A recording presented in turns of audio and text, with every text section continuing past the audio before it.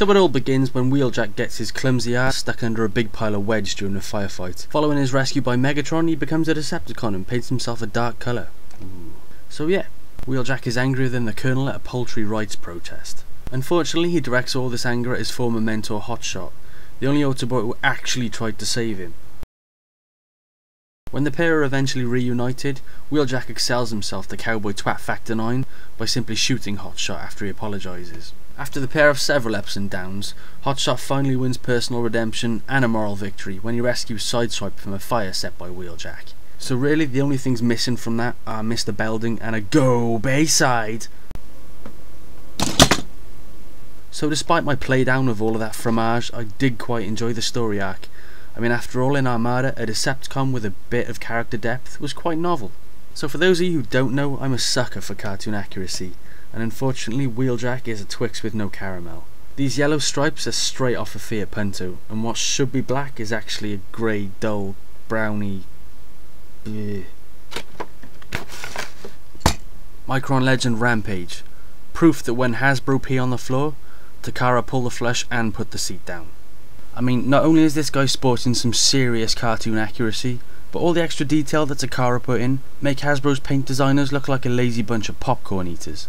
So while the paint job floats nicely, the figure really is a mixed bag.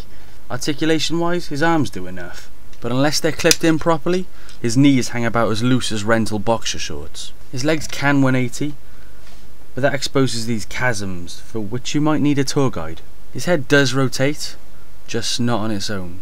And I really can't decide on his gull-wing door backpack.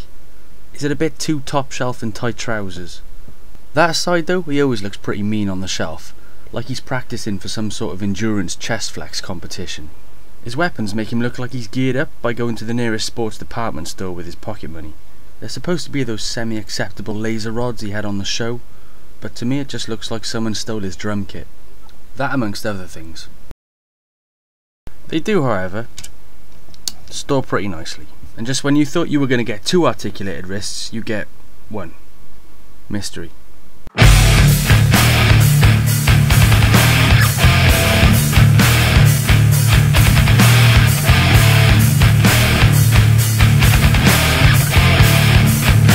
So the alt mode is where Takara's colours really excel.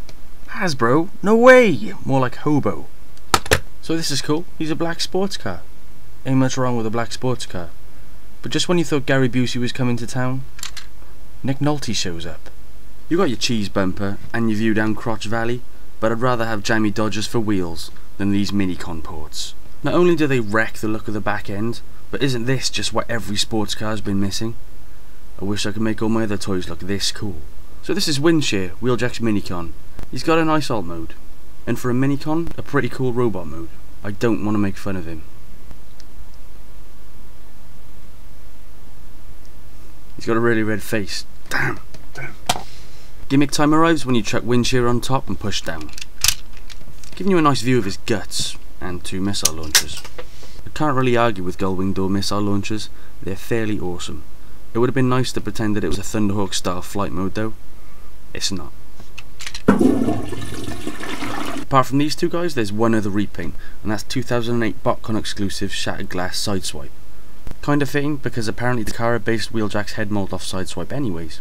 So Armada Wheeljack. While he's got a good alt mode, a good gimmick, a good minicon, and a good transformation, it's his robot mode where he falls short. Though it is good looking, it doesn't make a very good toy. It is primarily down to the lack of articulation, and this pretty much sums him up.